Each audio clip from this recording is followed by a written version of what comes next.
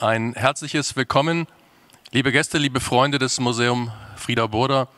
Wir freuen uns sehr, dass wir heute Abend zu einer besonderen Veranstaltung zum Artist Talk, zum Künstlergespräch mit Margaret und Christine Wertheim, moderiert von Ingolf Baur, hier einladen können. Wir haben uns bewusst entschieden, diese Veranstaltung nicht in einem Kongresshaus, in einem größeren Raum zu haben und dafür vielleicht 100 Karten mehr zu veräußern. Wir haben gesagt, das ist der richtige Ort, gerade zu Anfang. Hier ist die Inspiration, hier ist die Quelle von allem.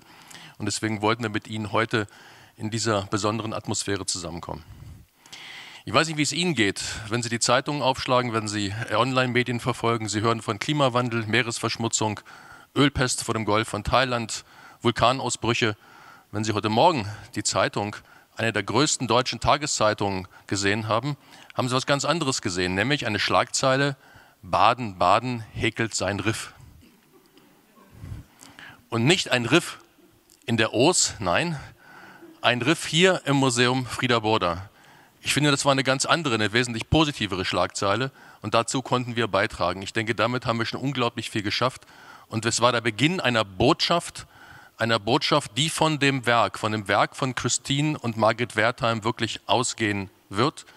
Und zeitgleich, am gestrigen Tag, als diese Ausstellung zum ersten Mal der Öffentlichkeit präsentiert wurde, haben Sie auch morgens gehört, die australische Regierung gab 1 Million australische Dollar für die Rettung des Great Barrier Reefs.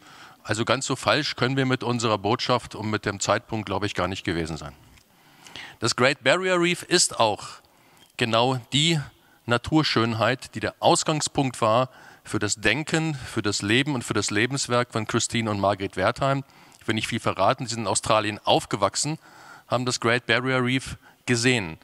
Und ihr Lebenswerk, was hier in dem Projekt Project Coral Reef wirklich zum Tragen kam, hatte dort seine Basis.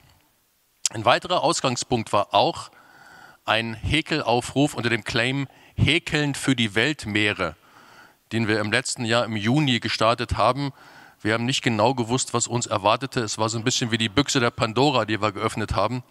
Und es sind wirklich mehr als 40.000 Einsendungen, 40.000 Korallen hier zu uns gekommen. Und ich darf Ihnen wirklich versichern, wir haben jede Koralle registriert, katalogisiert, wir haben die Namen erfasst. Hinter jeder Koralle steckt eine Geschichte. Eine 93-jährige Dame, die gesagt hat, jetzt habe ich wieder Lebensmut, jetzt habe ich noch ein Vierteljahr, wo ich 10 Korallen Ihnen schicke. Die hat uns 11 Korallen geschickt. Es sind wirklich Geschichten, berührende Geschichten und gehäkelt haben nicht nur Seniorenzentren, gehäkelt haben auch sehr viele Schulen, Schulgruppen und dabei auch einige männliche Schüler. Gehäkelt wurde nicht nur einzeln, sondern auch in Gruppen. Entstanden ist das, was Sie teilweise hier schon gesehen haben, was wir heute eröffnet haben, was wir bis zum Juni hier in Baden-Baden wirklich zeigen können. Ich glaube, auch da haben wir den Nerv der Zeit getroffen und wir würden uns sehr freuen, wenn wir hier auch wiederum einen Anstoß geben können zum Nachdenken, Ausgangspunkt von der Schönheit, die uns vielleicht noch umgibt auf unserem Planeten und dass wir alle sensibilisiert werden sollen, alle dafür etwas beitragen sollten. Ich glaube, ein ganz, ganz wichtiges Ziel. Aber nun freue ich mich sehr, dass wir unter anderem auch da haben den künstlerischen Leiter unseres Hauses und den Kurator Ude Kittelmann, der hier vor mir sitzt, weil es war seine Idee, diese Ausstellung hier zu machen vor 2 Jahren. Ich bin ihm unendlich dankbar dafür, dass wir das hier realisieren konnten. Und ich freue mich auch sehr, dass Christine und Margaret Wertheim spontan entschieden haben, sie verlängern ihren Aufenthalt im, wie wir wissen, schönen Baden-Baden und machen mit uns heute Abend ein Künstlergespräch. Insofern übergebe ich jetzt an Christine und Margaret Wertheim und an Ingolf Baur, Wissenschaftsjournalist und Physiker, der den heutigen Abend mit uns begleitet. Ich wünsche uns viel Vergnügen, viel Freude, aber auch viel Möglichkeit zum Nachdenken und bitte, Sie sind Multiplikatoren überall, erzählen Sie es weiter und lassen Sie uns gemeinsam für eine vielleicht doch bessere Welt ein kleines bisschen tun, dann geht es uns allen besser. Herzlichen Dank und uns einen schönen Abend.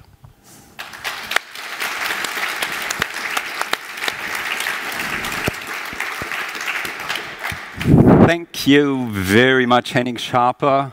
Thank you, Christine Wertheim. Thank you, Margaret Wertheim, for being here, for taking some time to give us an insight into your thoughts, into your background, into your ideas.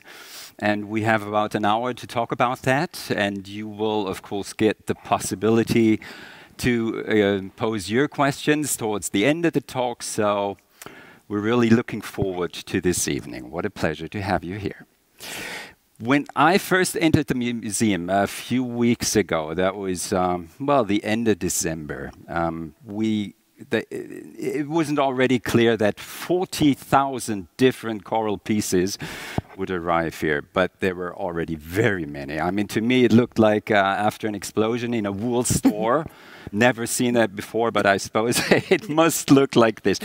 When you came here, Christine, in December, and you noticed, hey, this is really going somewhere.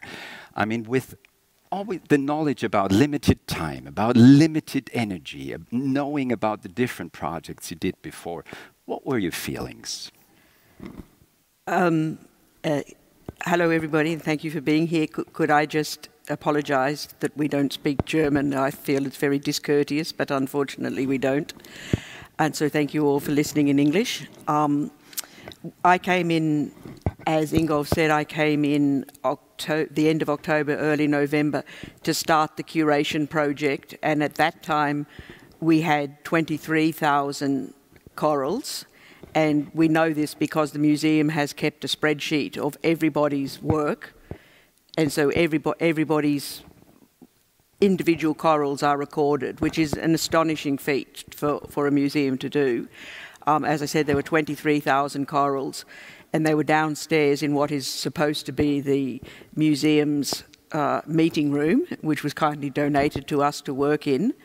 And I just felt completely overwhelmed. I thought, we have curated before with 3,000 to 5,000 chorals, but this was already 23, and I knew they were going to be coming in for another 6 weeks, and I just felt this is an impossible task. Impossible? I really felt it was, I just really felt completely overwhelmed. It made you afraid? You couldn't? Yes, I was terrified. Oh my gosh. It's like, it really is, I felt like I've been asked to paint the Sistine Chapel. And I've only got, 2 weeks. And fortunately, the museum was incredibly generous and provided resources so that we put together a team of women who I then sort of gave very, very quick lesson in how to curate crochet's corals into crochet coral reefs, and the team of women who I'd like to name, Tina, Martina, Catherine, Susan, Charlotta and Silke, took to it like ducks to water, and by the time I'd left we'd semi-curated 3.5 reefs, and I could leave them to themselves, and they were just brilliant, and you can see the results. It is a 16th chapel, isn't it, in a way? I mean, it is the Sistine Chapel of Crochet Coral Reefs, yes. 16 is also the number of years you've been dealing with these projects, right, Margaret? So if you look, is that correct, from 2005? So if you look back, you had exhibitions, you had coral crochet reefs in different parts of the world, in Abu Dhabi, in Dublin, on the coast of Germany, in London, of course, in the US, in different places.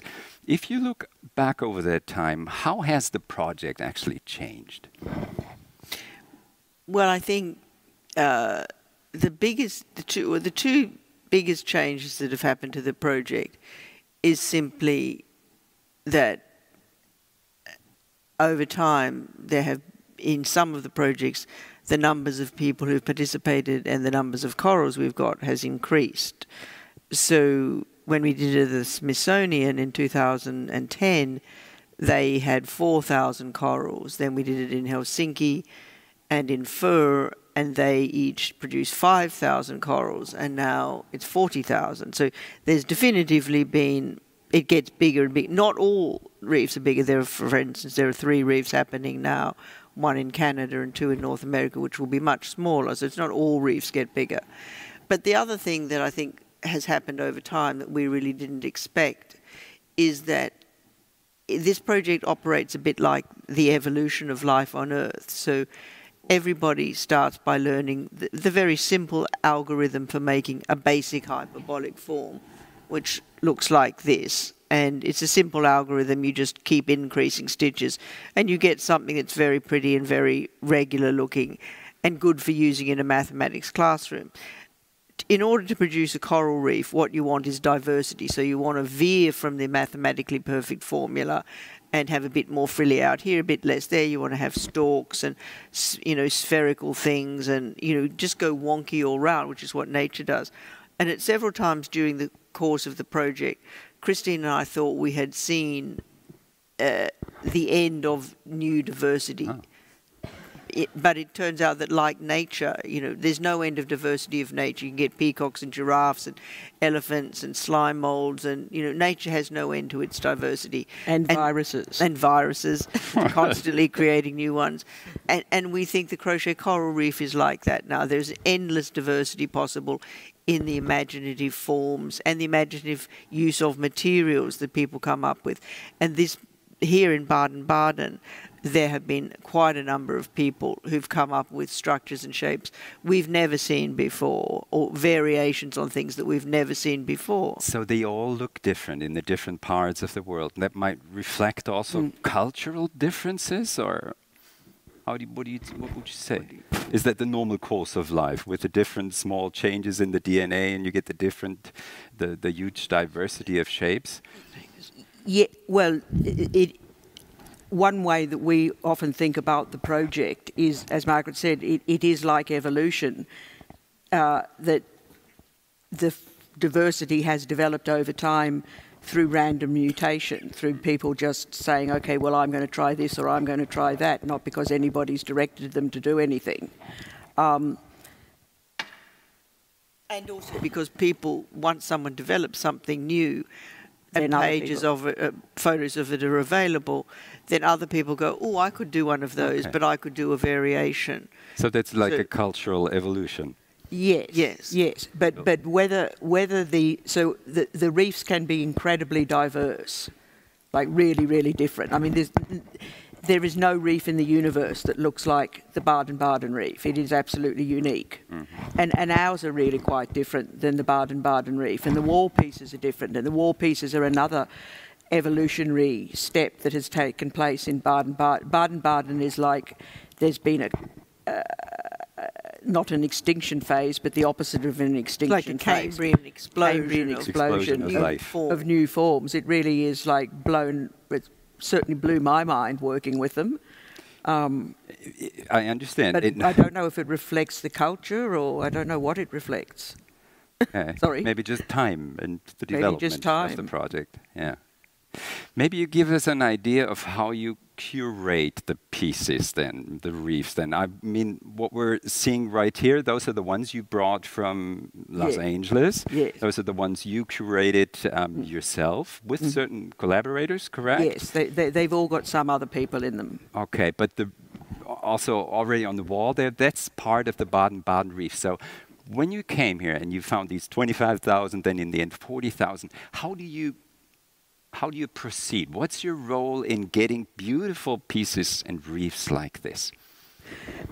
Well, the process of producing what I'm going to call our reefs, these ones, is fundamentally different from the process of producing the Baden-Baden reef, because our ones have grown over 16 years. Each one of these originally was a tiny little mound on a basket, like literally this size, covered in felt, and then with corals attached to it. And then we got bigger baskets, and then we had bigger mounds, and then we piled the baskets on top of each other, so we had bigger mounds. And then at that point, the basket technique didn't work. So we had to start developing how to build an understructure that would hold a lot more corals up vertically. And that is also true of the horizontal reefs that look like aquariums. They've all grown over time. So all of our reefs, as some people were saying to me last night, there was rumours that I had been adding to these reefs on site here, and I had added a lot. So these vertical ones that we call the crochet forest, they have all accumulated, particularly feelers, the sticky out bits, while I've been here. Meaning that Chrissy's been going round and taking choice things from the massive amounts of Baden corals and saying, oh, we need a red thing for there, or we need an orange thing. Oh, they've got lots. And they've had so much. It's sort of like... So they're alive, you could say. They're alive. They always grow. And also I bought I bought one small suitcase of clothes, hence the fact that You're wearing corals underneath, maybe? Or? No, but I bought a huge suitcase of new crochet pieces that I've made to add to these. So my luggage was mainly crochet coral, which is all now here. But curating the Baden reefs, we haven't had 16 years. We had 2.5 months. So it was a completely different process, and the thing that I can most compare it to is doing abstract expressionist painting. We had to curate basically on low tables like this so you could see them. And first of all, I had to draw mound structures that could be, they're all roughly 4 meters by 2 meters by 1 meter, which aren't the I don't actually know Arndt's formal title, but he's the person who does all the museum installation, and he and his team then built these mounds for us, and then they're covered in fabric in the end. They're quite complicated structures, and then they have to be covered in corals, and it's like you just have to start placing daubs of paint, and you start, okay, well, sorry, there's one step I just missed out, is the first thing I did when I came is they'd already sorted the colours into colour groupings like red and pink and purple, and they'd done that 10,000 times because people would say, that box doesn't look like red to me, those things are orange, not red, and people have really different sensibilities about what's red or pink or purple or orange. So they resorted and resorted the corals about 10 times before I arrived, and then I completely resorted them again and said I want colour grouping. So the first grouping I chose was the neon grouping, which is the yellow, white and orange one. And then I chose what I call variegated, which is a kind of wool that varies. And then I decided we had to do what we collectively called the ugly reef, because I decided we had to deal with the corals I didn't like. And actually the ugly reef in process became my favourite reef. So it's not the ugly reef anymore. But so there is no plan behind it, obviously. No, it's by intuition. It's never a plan. Is there a principle in the designing, or is it just by intuition? No, I mean, I think the thing is you don't necessarily have a preconceived plan when you come because you don't know what you're going to confront. However, the very first thing, as Chrissy's trying to explain, is you have to very quickly make some kind of a plan. Like there is going to be an island, say, of red, white and blue, like there is upstairs. There is going to be an island of white and fluoro orange. And so you're confronted with this vast sea of corals, and infinite possibilities are possible.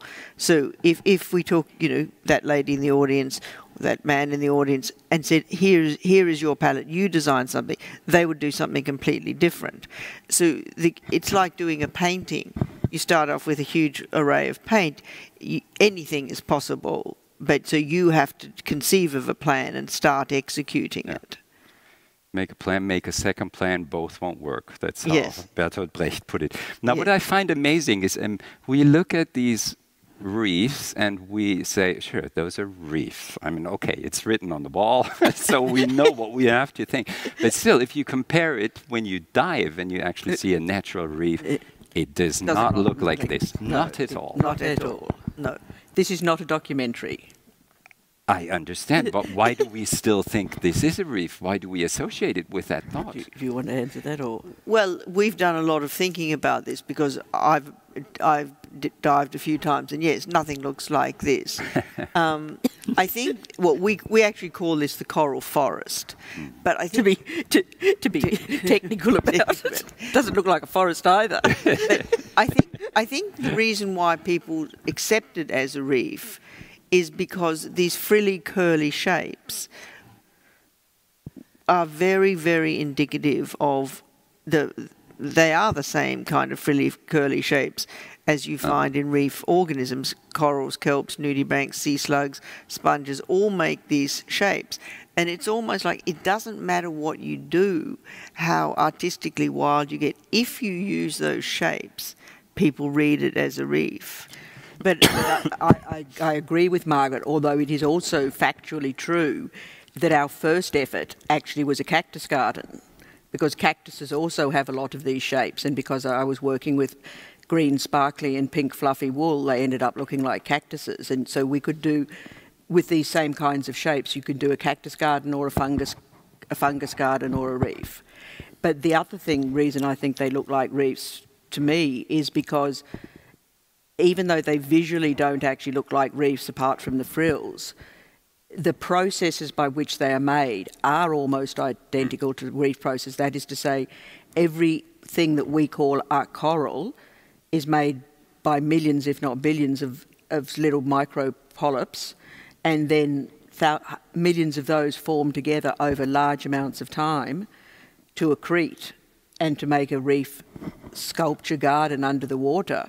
And these are the same processes. Thousands of people, mainly women, have made these individual corals, and then thousands of labour hours went into constructing them over a large amount of time, condensed into a very short duration. So it reflects the process is the same. And I think it's that process, as well as the hyperbolic aspect, that indicates reefness. Where is the fish, by the way? People do like to make fish and octopuses, but we learned very on that if you put representational animals in, it really breaks the illusion of the art, and your mind doesn't know, is it in an art experience or is it in a documentary, and it doesn't work on either level. So we pretty quickly implemented what I used to refer to as the no starfish policy, which upset a few people, but it really does work. However, there are some people who have done amazing real-life representations of animals. Like there's two fabulous octopuses that are in a little vitrine in the concept store downstairs, and they're truly remarkable. Is that too kitschy for you? Is that kitsch? If it turns into this representational style, but to Disney, you could say it does. It does tend to look kitsch, because it just looks like, as you say, like bad Disney animation, because your brain doesn't know whether it's trying to receive something as art or as some sort of narrative or as some sort of pseudo documentary. And it's very interesting how little things like that actually really do make a big difference. I mean, I'll tell you another opposite thing on that, which is very interesting. If you look at the little reefs we have downstairs in the vitrines here, or the big vitrines we have upstairs, they've got sand on the bottom. So I put all the things in, I arrange it, and then I pour the sand on the bottom. And it's remarkable how as soon as you put the sand in, how much naturalism it adds to the whole thing. It's like immediately your mind says, wow, that really does look like a reef. It's interesting.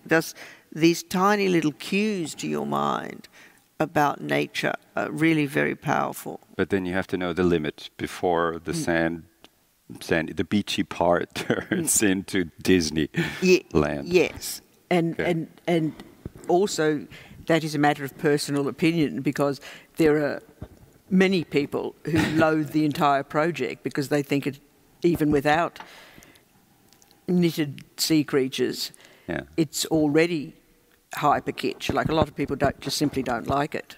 Some people don't. Lots of people love it. Lots of people love it, but there are people who don't like it at all. And what do they say? They say it's kitsch, or what's they just exhibit no interest in it at all. Then you can tell from their lack of interest that they dislike it. Is it the crochet? Is it the material? Or do you really want me to answer that question? Yes. Why did you? I'm sorry. I opened that door. My personal opinion is that, as you said, when you walked into the meeting room, it was like an explosion in a jumper factory. And to some people, the curated reefs are like an explosion in a jumper factory with female hormones impregnated in every fibre of every one of them, and they do not like that experience. Okay. Maybe we'll leave that field for a minute and try to get to know the two of you a bit better. You come from Queensland. They come from Queensland, Brisbane, on the eastern coast of Australia. It's right, well, you could say outside of the Great Barrier Reef. Margaret started her career as a physicist and a mathematician. That's what she studied. She became a science writer. She wrote for the New York Times. She did documentaries. She was obviously in all kinds of places on this earth. She wrote several books on the cultural story of physics, you could say. And if you look back now to Brisbane and your youth, I know we shouldn't kind of exaggerate the personal part that you told me, but how strong is that memory, and how strong did that, yeah, how could you call it, make you the person that you are today, that you live close to this Great Barrier Reef? Well, we lived in Brisbane, which is the capital of the state of Queensland, which is where the Great Barrier Reef is, and it's still about 1,000 miles away from where the Barrier Reef starts.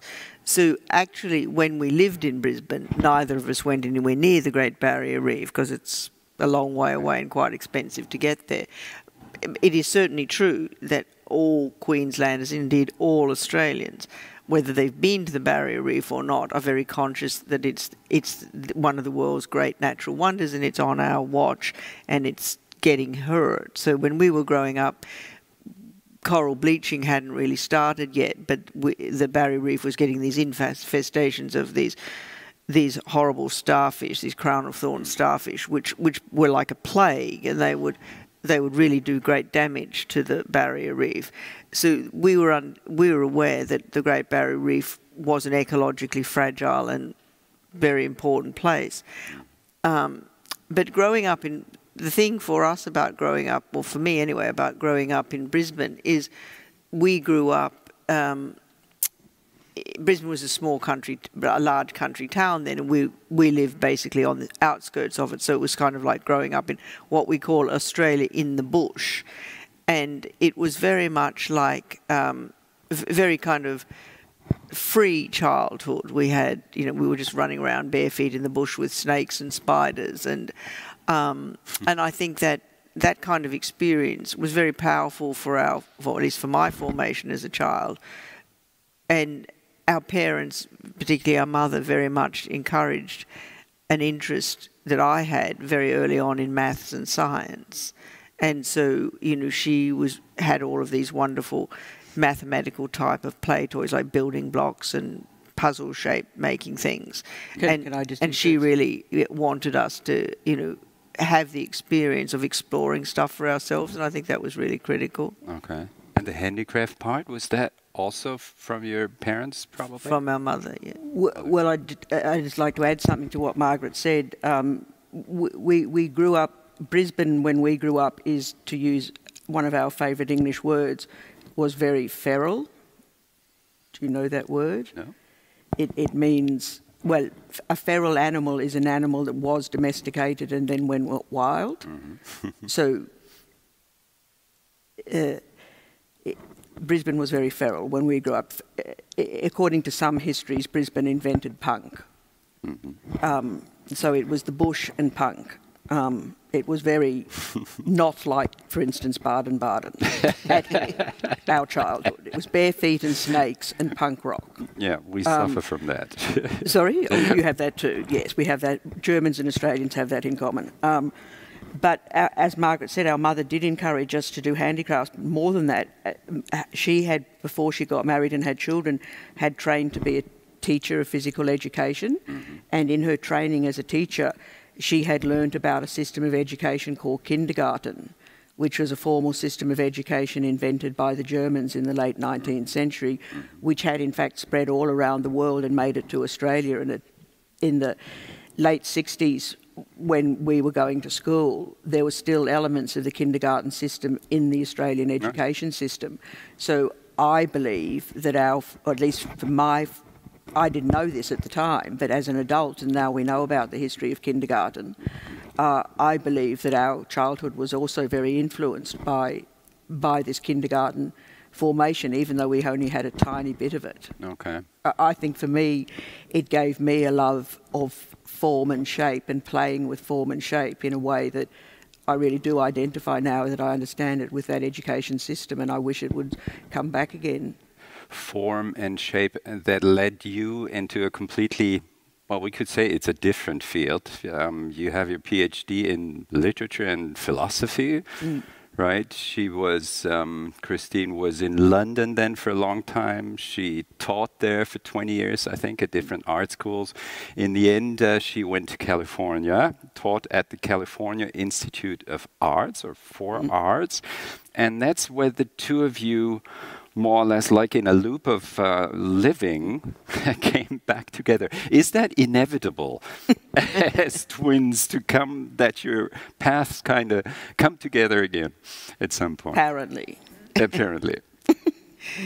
I don't know if it is inevitable. We actually have a lot of friends who are twins, and so we are always fascinated how other twins deal with twindom.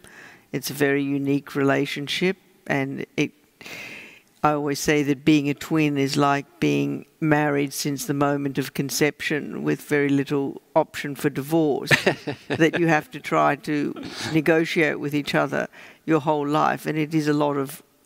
Twindom can be great and you share incredibly deep bonds, but like all great relationships, it also requires a lot of work. And because Christine and I come from very different fields, her from the arts and me from sciences, we do a lot of talking and thinking together about what it means to bring different things together from our different lives. And sometimes, because of our different educational backgrounds, her in the humanities and art schools and me in the science fields, sometimes we just have very, very different ways of seeing things. And so that's always interesting discussions. I mean, you could think that the natural sciences with physics and mathematics is a way, of course, of trying to find out about the deep truths of the world. And so is art, in a way, also trying to find out what's behind things, you know, get to the truth of the things. So you could say you both, since you reflect these both sides of education, a lot comes together. I don't know if that makes life easier or if it makes life harder. What do you think? Unfortunately, I've studied philosophy seriously, and so the question of what is truth is something that's possibly not the appropriate occasion to go into. But what I will say is that when we were at school, although the education system was generally extremely poor, for reasons that have always remained a mystery to me, the mathematics education was very good. So, like Margaret, until we finished high school, I always believed I would go into maths and science as well. But when we finished high school, I thought that we needed to separate. I mean, we don't look alike anymore, but we did when we were young. And people treated us as if we were the same person. And I thought that we had to separate our lives. And so I realised that Margaret loved maths and physics more than I did. So I had to find something else to do. And I went through quite a lot of different careers. But they were all in the arts, initially. Yes, but... Anyways. And the punk career, I suppose, right? Well, we were both in the Australian punk scene, yes. We weren't actually in punk bands. We just had lots of friends and hung out in that world a lot. If we continue, finding you both in Los Angeles there, and you founded an institute for figuring. which obviously brings together a few of the ideas you just mentioned of mathematics, of aesthetics, of geometry, of explaining science. And I would like you, Margaret, to just give us an idea of what's behind that Institute for Figuring. What is that? Well, the idea for this institute was really, it came out of the fact that I had been a science writer and science journalist for, by that stage, over 20 years, and I became very aware and very conscious that science magazines and science TV programs and science radio programs had really quite, at least in the English-speaking world, I don't know what it's like in Germany, had quite limited audiences. That they tended, the overwhelming statistics when you looked into it were that the audience was white, male, older and well-educated and in upper socio-economic brackets. And the reason I knew this was I ran around to all the magazines and I gathered the statistics which they keep for their advertisers. And I'd intuitively thought this was true, but when I saw the statistics I was really shocked. And I thought, look, that we have to be able to be more diverse in our communication about science. There has to be ways to communicate about science and mathematics and computation and the more technical fields of science to people who are never going to be subscribers to New Scientist or Scientific American. So I wanted a way of having events that would engage people with science in a much more, well, in ways that were appealing to a different kind of people. Most of my friends, particularly, who were in the arts and the humanities.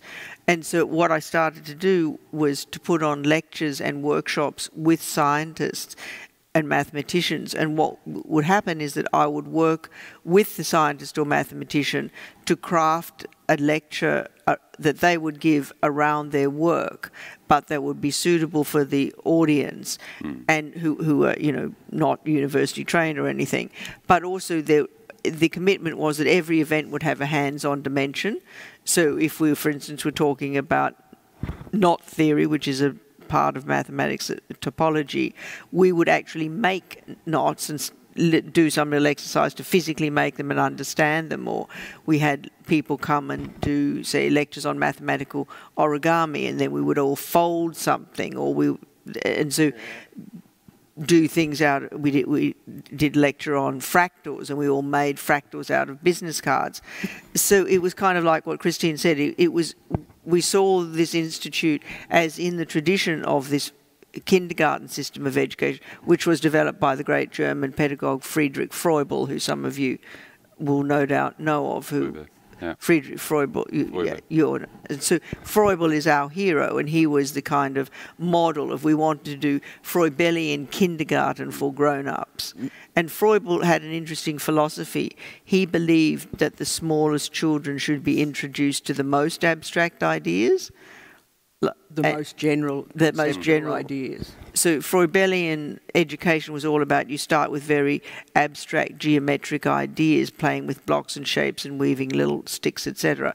And only at the end of your Froebelian education, after 4 or 5 years of it, would you be given the opportunity to do something representational, like make a little clay model of a horse or a flower. And so we had this belief too that we could introduce people to really abstract ideas, like Froebel did, through physically playing with concepts. And what we see here, the Crochet Coral Reef project, has so to say, ignited or started at the Institute for Figuring too, right? And behind it is the idea of hyperbolic geometry. And since you explained how well you do that in your Institute for Figuring, we already put up this chalkboard right there.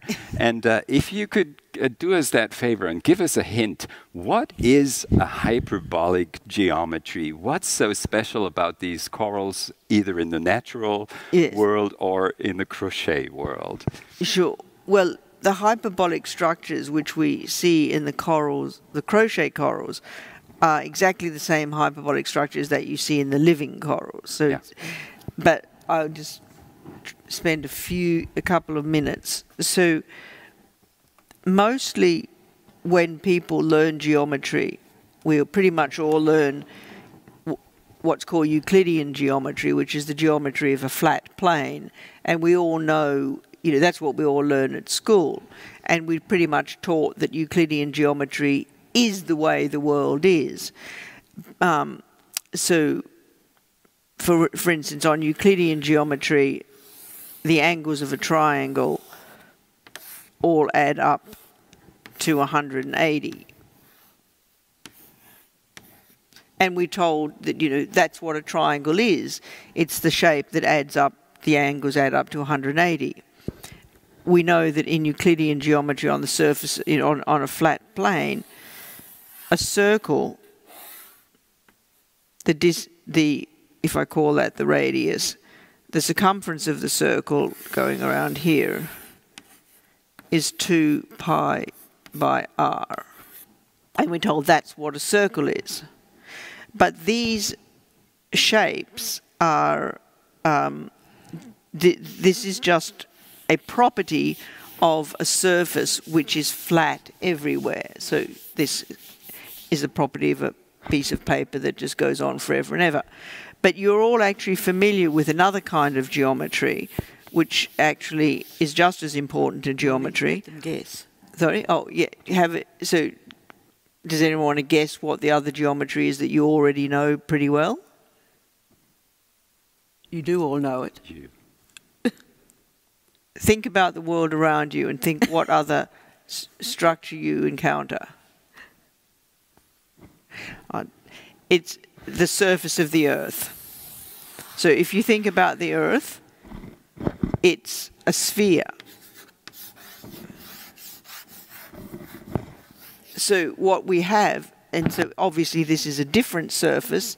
I just want you to think about this as a hollow object. So like think of a beach ball. So it's got a skin that's spherical and inside there's nothing. So we're just talking about a surface. So this is what we call a spherical surface. As the other one's called a Euclidean surface, this is a spherical surface. So on the surface of a sphere, and so we're going to think about what we know about the equator of the Earth. And we have lines of longitude going through it, and I'm going to do another line of longitude. Oh. So, you're all pretty familiar with the surface of a sphere. If you travel around and you come back to the place where you start, it always has, you never get away you can never go out to infinity. So if you look at the surface of a sphere and we draw a triangle on the surface of a sphere. Need another colour. Oh. I don't know and if we look at the angles, those two angles there will be 90 degrees and you will have some other angle up here. So that means we've got 90 plus 90 plus whatever this angle is here, alpha. So that means that on the surface of a sphere, the angles of a triangle always equal more than 180.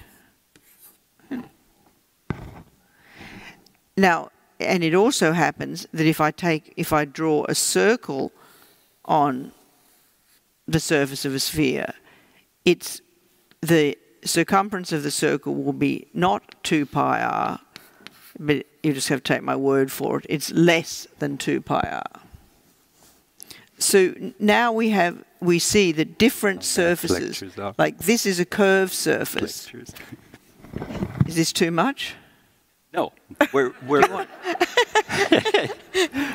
all very curious to get to that hyperbolic geometry. I could do this much quicker myself.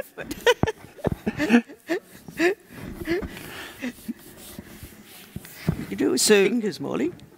The The other option that we have is a hyperbolic surface. I mean, you have to understand the others to understand what a hyperbolic, because... I don't think anybody expected to do a whole mathematics studies in here within a few minutes. Well, unfortunately with math, you usually have to spend a little bit of time if you actually want to understand. On a hyperbolic surface, the angles of a triangle actually add up to less than 180 degrees. This is a hyperbolic surface. It's like the edge of a lettuce. Instead of the sphere the surface curving into itself, at every point it curves away from itself, so it gets bigger and bigger. So that's why you get this kind of frilly lettucey shape, because see that's the first line there is that long, and then the last line is this long, so you're getting more, the surface is getting longer. And that is something very special in the mathematical world, isn't it? A hyperbolic geometry. Well, what we know from these three surfaces is that there are in mathematics surfaces with fundamentally different properties on them. So you have the flat one, which is the Euclidean surface, the spherical one, which curves towards itself. Mathematicians call it positive curvature, and the other one, as Chrissy said, this hyperbolic surface curls away from itself, and mathematicians call it a negatively curvature surface. And one way to think about it is it's the geometric equivalent of negative numbers. So just like you have 0 positive numbers and negative numbers, you have 0 curvature, positive curvature, and negative curvature. Do the corals know about hyperbolic geometry, forming these wonderful shapes? Well, I would like to claim that they do. So the coral. So here's an interesting story. Human mathematicians spent 2,000 years trying to prove that something like this was impossible. And it was only in the early 19th century that they realized actually it is possible. Yeah. And what's strange about it is that they had been seeing hyperbolic things all around them. I once asked the mathematicians, why couldn't they see them? And they said, well, there probably weren't a lot of mathematicians, scuba diving. But there were plenty of mathematicians having green leafy vegetables for their lunch. Lettuces and kales that were pretty common in Europe. And also the edges of many flower petals. Roses and carnations and lots of flowers with those curly. So it raises an interesting question. What does it mean to know mathematics? What does it mean to know this particular mathematics? And I would like to make the claim that the corals and the kelps and the cactuses and the lettuce leaves who have been doing this and making these forms in the fibres of their beings, that they do, in fact, understand hyperbolic geometry. It's a form of embodied understanding and embodied knowing. But I would like to claim that it's just as legitimate a form as knowing. Now, they're not going to be able to write equations and pass university tests, but is that really what knowing means? Maybe, yeah. If you teach that also to the participants, crocheting these coral reefs, what kind of empowerment is it for them? I mean, do they need to understand what hyperbolic geometry means in the end, or is it, like you said, just that they have the ability to form it and they embody it in a way too? Or what kind of empowerment is that if you know about hyperbolic geometry? Can I answer this? My view about that, speaking as a person who has not had a university education in mathematics, speaking as a person who learned hyperbolic geometry through doing hyperbolic crochet, it is extremely empowering, particularly to women who crochet and who do a lot of feminine handicraft. It is extremely empowering in their sense of what they themselves are doing to understand that what you're doing is validated by scientists and mathematicians, because scientists and mathematicians in our world are often seen as the apotheosis of understanding and knowing and knowledge. And it's my experience that a lot of handicrafters don't feel that their craft is much regarded by other people, and to understand that I can do crochet that has mathematical properties gives it a status that it didn't have before. Now, that doesn't mean that it changes your creative capacities, because it doesn't. But the validation that apparently comes with this is very significant to people who make, or it can be. There's another dimension of this too. I'm the one who's done a lot of workshops around the world with different satellite reefs. And when I give a workshop to teach people hyperbolic crochet at the beginning of the process, I always begin with a half-hour little mini lecture on the history of geometry and what all of the different three branches of geometry are. And then we end up talking about how this hyperbolic geometry led to the kind of geometry that underlies general relativity in the structure of the universe. And universally, women say to me, this is incredibly empowering to them, that while they are doing a feminine handicraft, they're also being given access to sophisticated ideas that ultimately do relate to things like the structure of the cosmos, and that they feel this delights them, because a lot of them say, look, when I was a kid I thought I liked mathematics and thought I was good at it, but some teacher said, oh no, you know, girls don't do maths or whatever. And so many of them have that experience, that now to be given the opportunity to understand this kind of sophisticated mathematics and to do it within the context of a workshop about a handicraft which they find pleasurable, they find it's incredibly empowering to them to be given, to be actually told, look, you can understand this stuff. That is maybe a part of the feminist aspect of your work too. What I find interesting is that it's always a collective piece of art what you expose here. So obviously this thought of very many people working together seems very important to you, and what it ends up with is that very creative people who would never have a chance to actually end up in a museum like Frida Burda, end up here with their creativity and have their pieces exposed here up on the wall. Is there a subversive aspect maybe to this idea? This is another one of the elements that we didn't plan on. It kind of just happened. As we've already had one little micro lecture, I won't do another one, but it happened in stages, that we got more and more. We got some participants, then we got more participants, then we got more participants, and now we've got 4,000 participants. We truly didn't expect that, but given that it's happened, we embraced it. We made a decision very early on to embrace this and have our reefs shown next to the people's reefs, and to have all the people credited on the walls. And we didn't need to do that. We could have said, no, it's our work, and even though you actually made it, you're not going to get any credit, because that's the way the art world basically operates. Other people are the artists and other people build the work, and you don't have any idea who they are. But we decided not to do that. And yes, I think it's a very important aspect of the project. And is that a critique of the art world as it is now? I wouldn't call it a critique of the art world. It's just, it's an addition.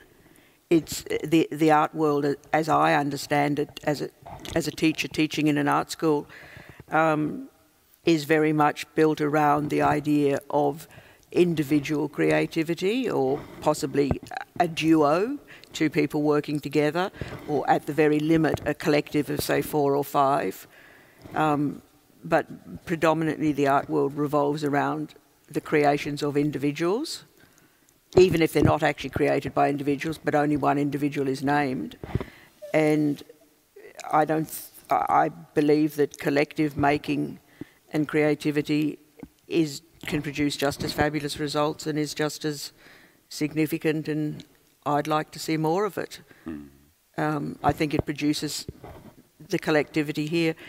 As I was saying earlier to you, people always ask how much time does it take, and we've never sat down and done the sums because we never knew how many corals we had. But given that we do know how many corals we had here, and given that we do know how much time was spent in the curation, I've calculated that something like 200,000 labour hours is embodied in the Baden-Baden reefs. At least. At least, which if you talk about a working week being 40 hours a week, and a working year being 50 hours, 50 weeks a year, and a working life being 60 years of life, that turns out to be something like 2.5 lifetimes of people labour. And it's a hand labor, it's a handicraft labor. I mean, our world is actually made up mostly of people making the big money in the elite positions. Those are the ones working with their brains. Now, if we look at coral reefs, natural coral reefs, the polyps, they don't even have brains and make these wonderful, huge reefs. Could we read your crochet reefs as also as a statement, maybe against this dominance of brain work in our world? Yes, absolutely. There are many theories now of what is called the new materialism, as opposed to the old materialism, which was Marxism, or at least for some people. But the new materialism spreads across pretty much all disciplines now, and it's the idea that for roughly speaking, at least 2,000 years in the Western world, there has been an idea that what matters is not matter, but the form, the idea, the shape, the concept. And the new materialism is saying, no, the matter matters, which is a beautiful phrase in English and unfortunately possibly doesn't work in German, but that matter really matters, and matter and materiality contribute to what I'm going to call knowledge, or as much as the idea and the form. And this, for the Western world, is apparently a radical concept. I don't believe it's a radical concept in other cultures, but it is for the Western world, which I'm, for the purpose of this, going to define as the inheritance of the Greco-Roman plus Judaic elements. A meta world, a material world also. I mean, you were invited to the Venice Biennale in 2019, and I mean, with this you more or less reached the top of the art world. It would have been easy probably for you to afterwards say, okay, we will curate single reefs, we will have them, we'll make certain pieces ourselves, we'll have others do pieces for us, and we can sell those. You don't do that. No. Why not? We've never had any offers. Oh, serious? Well, the problem is that if you want to sell work for gallerists and dealers, you have to be able to produce a lot of them. They have to know that there's a pipeline of them. And it's very difficult to get a pipeline of these that are genuinely community made. So if we wanted to say, do what a lot of artists do and say, okay, we're just going to design the forms and we're going to hire a village of workers in India or South Africa and they're going to churn out the forms. And there are plenty of artists who do that, and I don't have anything against it. But that would be a completely different project than what this is, which is actually working with the individual people and with communities who we have direct contact with. So I think the very special nature of these sculptures, whether it's the ones that we do with a few dozen of people we know closely helping us, or the ones upstairs with thousands, they have been done as collective collaborative works, as opposed to, but that makes it very hard to sell because it raises all these questions. Who owns it? Who owns what bits of it? What would you do if you sold it? So the only way to make it, as it were, a saleable item and be able to churn out enough of them to actually keep an art market in it going would be completely change the nature of the project, and we just design and farm out the construction or the piecing of it, and that would just, it would be a completely different project. I mean, then we'd just be we would be business people, which is not what we wanted to do. And put it this way, if I was going to go into a business farming out my ideas and for other people to embody with their labour, it probably wouldn't be coral reefs. It'd probably be something possibly more profitable, like sneakers or... We've spoken about very many different aspects of your work already, from feminism, handicraft, collective work. What we did not touch so far is the environmental aspect, and that's what actually catches our eyes, and that's what Henning Schaper in the beginning, I hope your German will be better next time when you arrive, but what he of course mentioned in the beginning too. Can we read your pieces as a way of waking us up and saying, hey people, look at this world, we've almost made it collapse, better wake up? Well, I think in that sense, I see the Reef Project very much as an extension of the work that I was doing before this, which was being a science journalist. And I think good journalism plays a very, very important role in our society to keep people's attention ideas that are often not getting attention, and to keeping them in front of the audience when, perhaps people are, not wanting to, embrace them or not wanting to pay enough attention. And it seems to me, in this sense, good art about issues can play the same function as good journalism about issues. As you say, Mr. Ingold, it reminds people of the beauty of these reefs that are dying out. And in fact, the night that Christine and I started the project, Christine joked that if the Great Barrier Reef ever died out, there would be, our woolly ones could be something to remember it by. And that was literally a joke. But now, 15, 16 years later, scientists have been saying the Great Barrier Reef really could die out in the next few years, next few decades. And so, the ghastly idea that there might just be this to remember it by is now a real possibility. And I think as global warming gets ever worse and ever more urgent, then I think the work becomes ever more relevant to alert people. The question then is, does it change anybody's practice? And that is something we can't possibly know whether it has that effect on our audience, just like journalists don't know if it has that effect on them. But one hopes that the constant reminding will eventually accumulate into people going, oh, well, I really do have to think and change my behaviour. But could I just add something to that?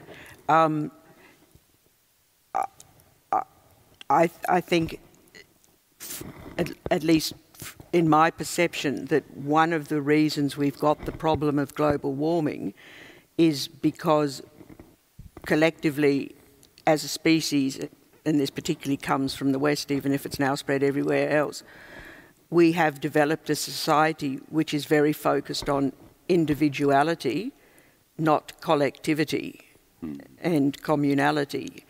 And I personally believe that we will not avoid global warming and human catastrophe unless we change our ways, unless we learn to be more collective, both with each other and with other species that live on this planet and with the planet itself.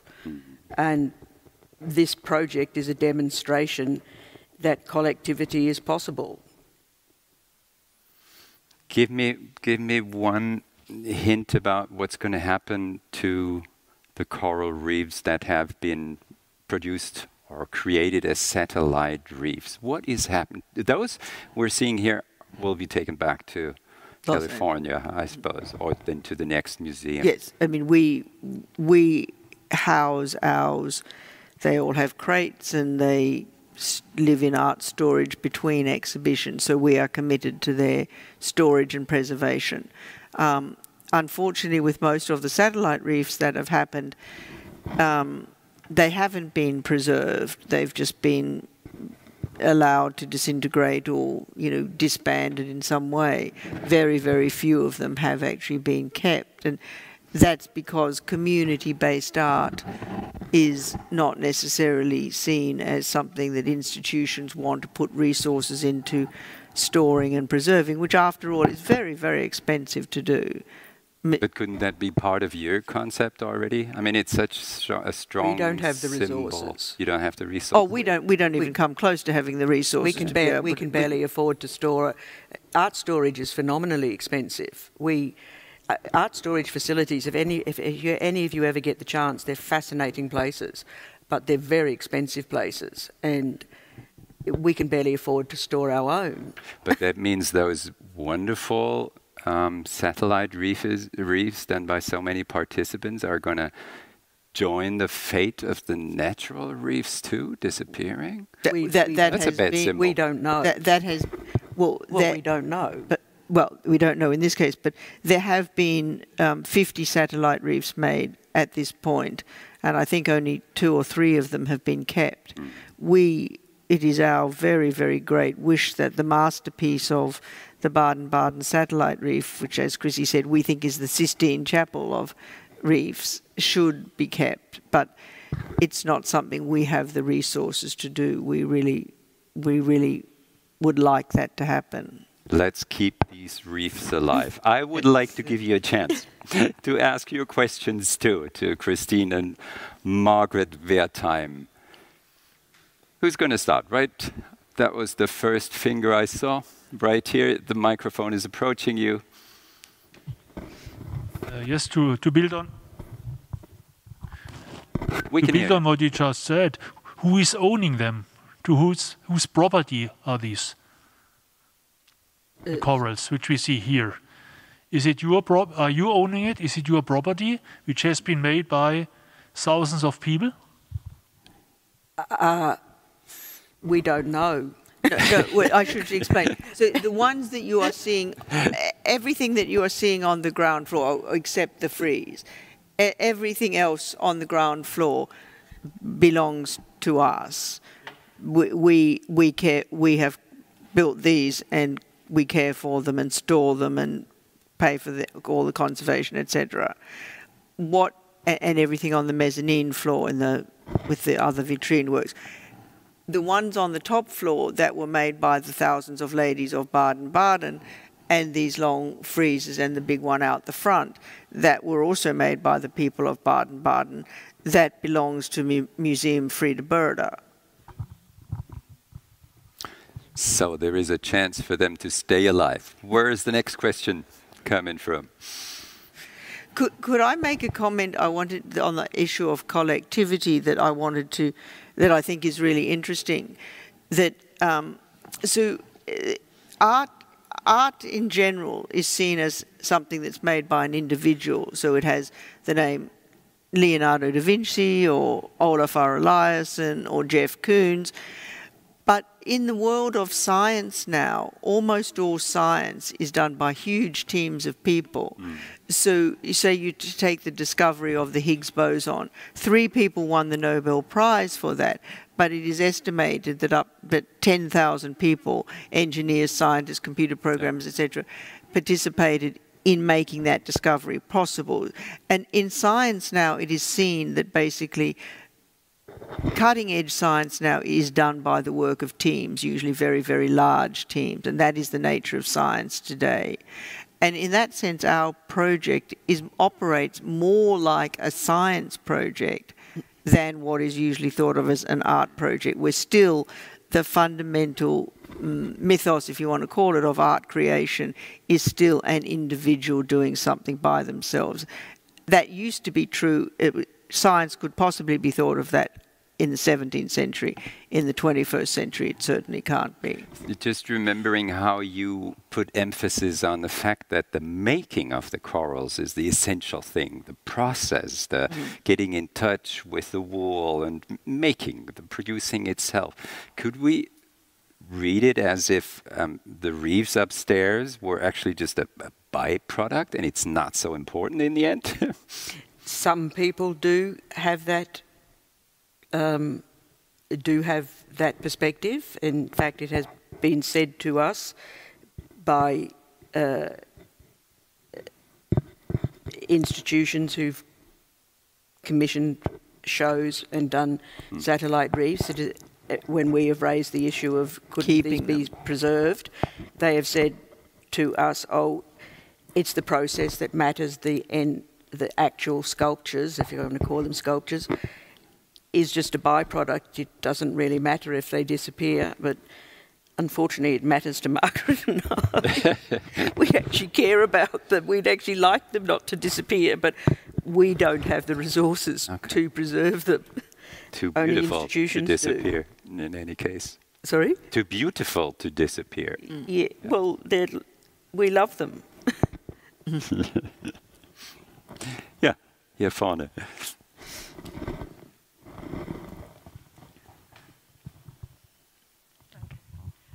Thank you very much for this very interesting discussion.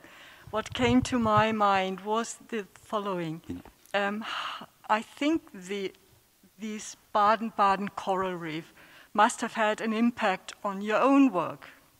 And I was wondering, in what way does it influence perhaps your own work, and how do you see your own work in this collective art work? Thank you. Do you want to answer? Yes. You answer. As Margaret said earlier, the Baden-Baden reef has produced like a Cambrian explosion in the evolution of the project, and it has produced it to such a degree that I don't think we could ever compete with it. So we don't want to compete with it. It is the masterpiece of crochet coral reefs, and I don't know what the consequences of that is, because I've only just digested it. To be confronted with the Sistine Chapel of your own work and realise that other people did it, I don't know what effect that's going to have on me yet. But I feel very proud to have participated in it. I really do. But I don't know what effect it will have on the rest of my life, except that I feel proud of it. But the evolution is going on. The evolution is continuing. The evolution is continuing, but maybe not in our hands. Maybe somebody else is God now. Well, it's like, one way to think about it is you raise a child, and one day the child does things that are so extraordinary you couldn't have imagined that something that you raised could have exceeded your... I mean, I'm sure a lot of parents have this feeling, neither of us have children, but that you have raised a child and it's ultimately done something that's so extraordinary that you couldn't have imagined how great it could be, and you feel immensely proud that it has had this life of its own that so exceeded your wildest imaginations about what was possible. And the Baden-Baden reef does. Christy and I always had this dream that if we had infinite resources, something like that was possible, but we never imagined actually having access to infinite resources. And in this case, it feels like we have had infinite resources, and it has produced something that is the apotheosis of this dream that we had, that we never imagined could actually come into being on such magnificent material substantiality. So I guess your question is, what do you do after your dreams come true? I don't know. It's only just happened to me. And I'd like to thank the Museum Frieda Börder and Udo Kittelmann for this opportunity to make our dream come true. I could never have imagined such generosity from an institution. Truly. It's extraordinary. It really is extraordinary. I don't think many institutions would do it. Sorry. I do actually feel genuinely tearful. Oh, it's mine. Sorry. Are there any tissues more on the floor. questions or comments on what you've heard in our discussion? You can also ask your questions in German and we'll translate, no problem. No? Okay. Really? Nobody's got a question? A little question? Don't be shy. We don't bite. Did any of you participate?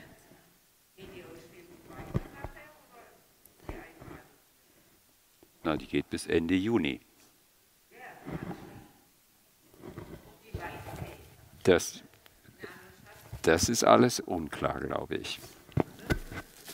Also so, nicht als diese Ausstellung wird sie garantiert nicht weitergehen. Und die Elemente gehen ja zurück nach Kalifornien. Are you positive about the future in this world?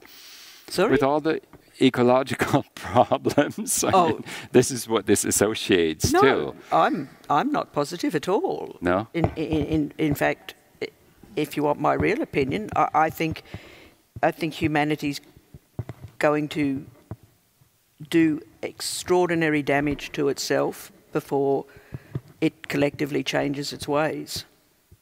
And I think It that's needs a a great catastrophe. shame, because the planet will survive. The planet's billions of years old. If you go out to the centre of Australia, you can feel the billions of years, because in Australia it was the first landmass above water, and there used to be a mountain range as big as the Himalayas. And now it's all worn down flat, and there's just these few standing rocks, which are literally the backbones of a mountain range. And it took billions of years for that process to happen. And when you're out in the centre of Australia, you feel billions of years around you. I have no worries about the planet. We're nothing. We're just little newts, little ants that make it sick for a few million years, and then we'll be gone, and so will the whales and maybe the corals, although corals are billions of years old too. They'll probably come back and you know, there'll be new life forms. It's just we won't be here, and I feel sad. I actually like humanity, but I don't have much hope myself. Isn't it a evidence that if we all work together and kind of forget about the techno stuff, that we can really make a difference and a change? I hope that this project makes some small contribution to that plan. Don't know though. It would be nice to think it did, but I don't know. I won't be here in 100 years. Wish I could. Wish I could come back. Like to see. That's the course of life. And I guess that's the course of discussions, that you'll reach a point when it's just over. And the thoughts will be taken home and will circle in our heads. And we will think back to this evening, I think, quite a lot.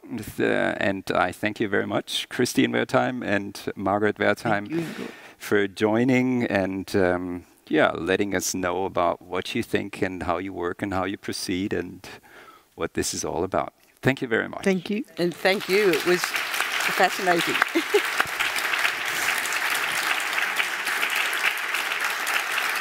Thank you.